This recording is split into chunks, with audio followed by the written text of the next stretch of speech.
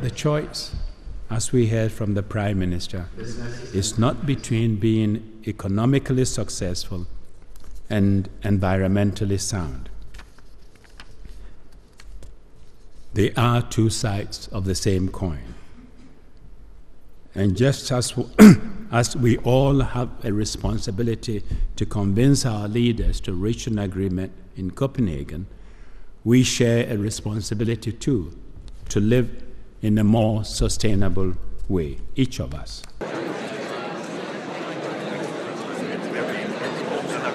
We have to succeed in Copenhagen. If we start speaking about Plan B, we'll end up with Plan F for failure.